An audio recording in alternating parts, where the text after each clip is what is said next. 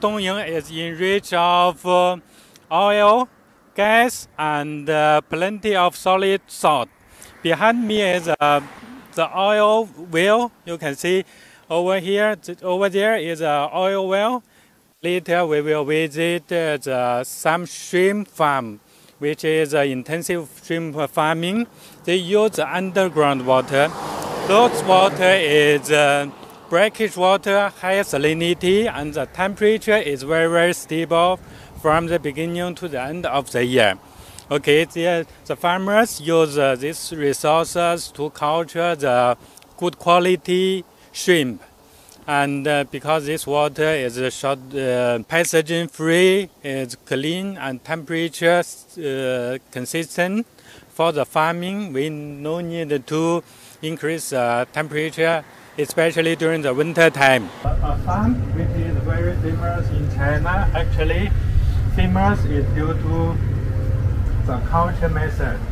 Because now in China we have so many kinds of culture, like the palm, which is the extensive culture, like the intensive, we use the pen palm, we use concrete, we use the other kinds of like the canvas. So today I'd like to introduce the pond which is covered by a PE membrane, and the whole pond like a channel, similar to raceway. But the whole pond is covered by PE membrane, and the length is 40 meters and the width is about 9.6. The depth of the pond is 80 centimeters. Whole area is about 400 square meters. Okay, but the density is 100 to 150 per square meter. Each pond can produce about 600 kilogram to 800 kilograms, depends on. And let's move in the pond. See, have a look at the shrimp in the. Let's go. Okay, this is the typical food temperature thermometer, and this is a feed tree. Take out, you can see the water is very cloudy, but it's very nutritious to the shrimp. Okay, let's slowly take out the tree. Have a look at the shrimp. Okay, so this is around 60 days. The shrimp almost 100 fish per kilogram. Okay, take out. Can see the shrimp. Okay. So you can see the hepatopancreas fully covered with wet membrane. Actually, the wet membrane is a lipid. Okay, if fully covered, that means the shrimp is very healthy and can digest as well.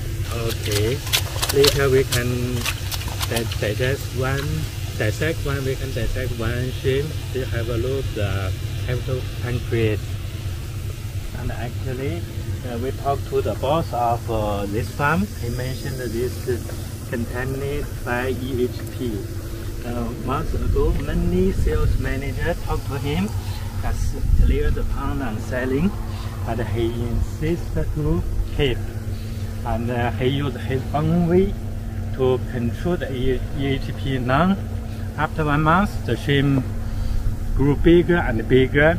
Okay, so I talked to him about how to control EHP, and actually the EHP is very, very common in China this year. He mentioned that he used some secret product to treat the water, at the meantime treat the shrimp. He used some product mixed with the feed and feed to the shrimp. After 1 month, the shrimp grew bigger, but even a bit slow than the normal shrimp, but still quite good. I mean, compared to clear the pond. If clear the pond, definitely will lost all the investment. And now he get back some money. Okay, even the profit is a bit low, but this is his innovative way to treat EHP. Okay, and for the culturing, now this area have 5,000 such kind of pond, and this pond we are culturing. I mean from Zhejiang, Jiangsu, and here is Shandong, Dongying. We use this type of pond. It's very successful and stable in terms of production, in terms of survival rate. At the beginning, they no any water change, maybe similar to the bell block system, but after 1 month or 2 months, they start to change the water. Flow through one side is inlet of water, another side is outlet of the water.